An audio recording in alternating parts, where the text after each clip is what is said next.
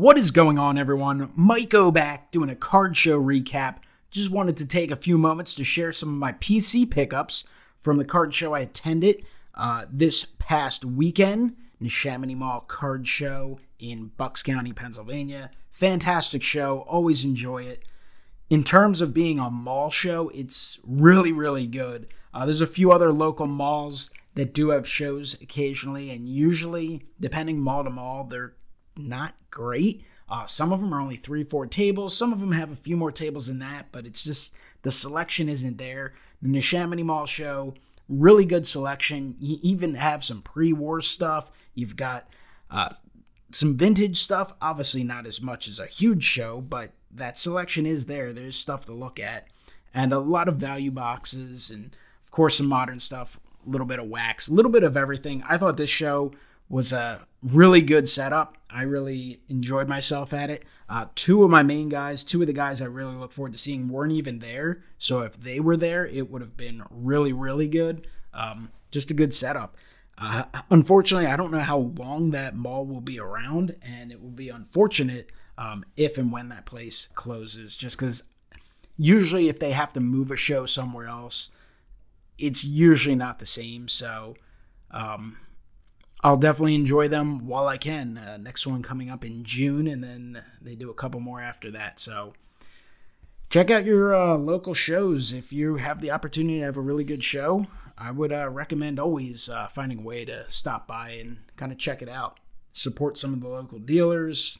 Just have some fun looking at stuff, whether you buy stuff or not.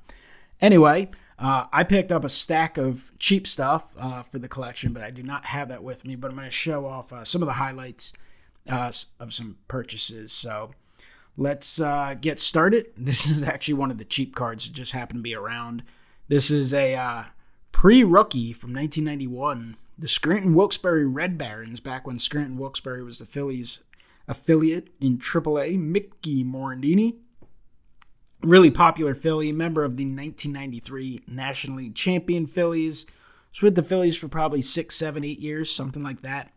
Actually a 2-time Philly, came back later in his career as well. But very popular and still works with the team, so he'll be around at team events. Just one of those random cards found in a cheap box and thought would make a cool addition to the collection. And then I picked these up. Again, not expensive at all. Cool little Upper Deck cards. The Upper Deck Company. Bat. 1993 Upper Deck. Looks like National Baseball Library and Archive, Cooperstown, New York. The Underrated Philly. Johnny Callison. Just thought it was a cool little card. Little action shot there of Johnny Callison. Pretty cool, neat little item. And then also grab the Del Ennis.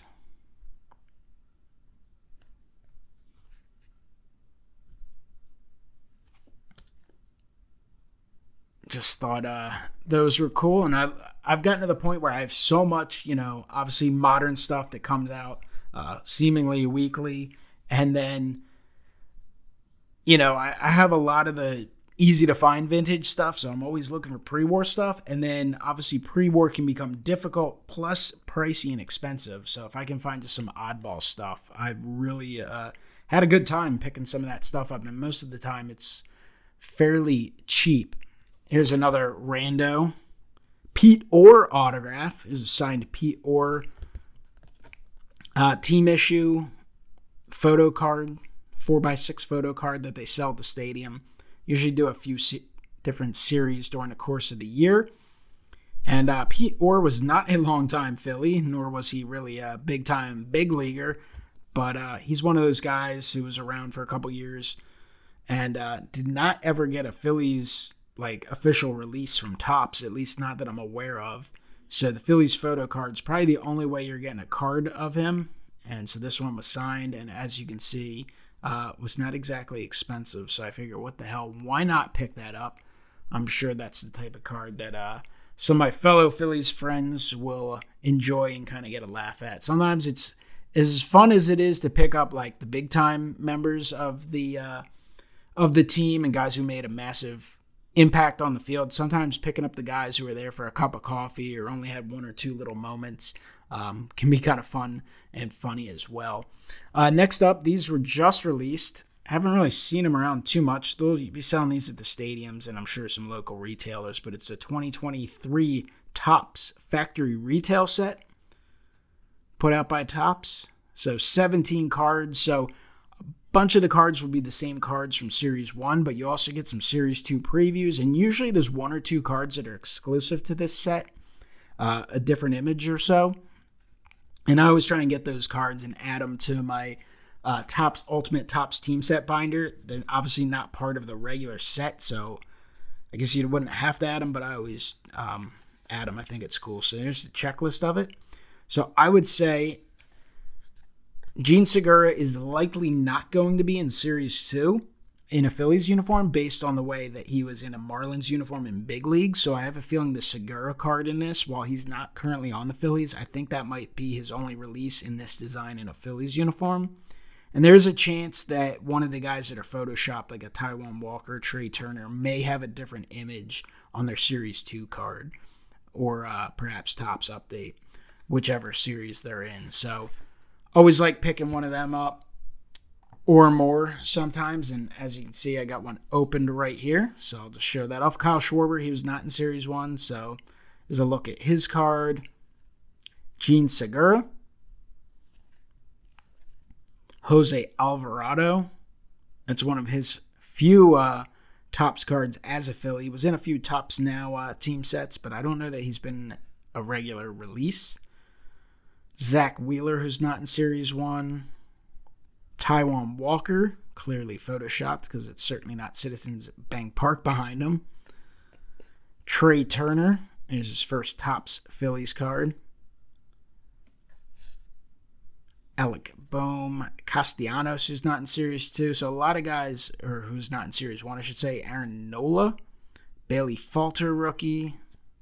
Ranger Suarez, who didn't find his way into Series 1. So a number of cards there that I can get, at the very least, into the binder early, as Series 2 is not slated to release until June. Now, the biggest pickups was this group of stuff. Got a really good deal on this. I want to say pretty much combined, probably got this stuff at about half a sticker price. So happy about this. This is a card I already have, but I just love the 51 Bowman so much. Richie Ashburn, that ended up picking this one up. Getting it basically tossed into this deal at a really good price. I couldn't turn it down. A little bit of staining on the back, and the corners aren't perfect. Centering is not perfect, but not bad. But always just love that image. So, sweet Richie Ashburn there. And then the rest of the stuff is a 1950 pennant. Little mini pennant. Philadelphia Phillies. Picked up this 30s, 40s Phillies patch. Old school logo with the Quaker on it.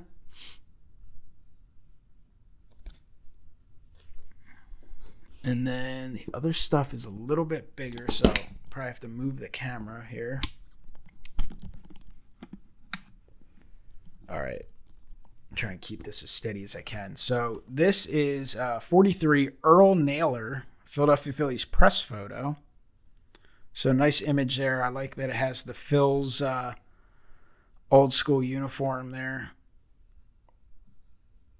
And this is after he was traded to the Cardinals.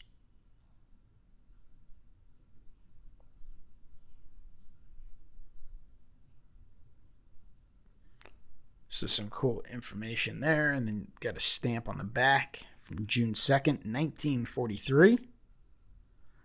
Photo was property of the Associated Press. So just thought that was a neat addition. You know, clearly not a huge name or anything, but it's just cool to add neat stuff like this.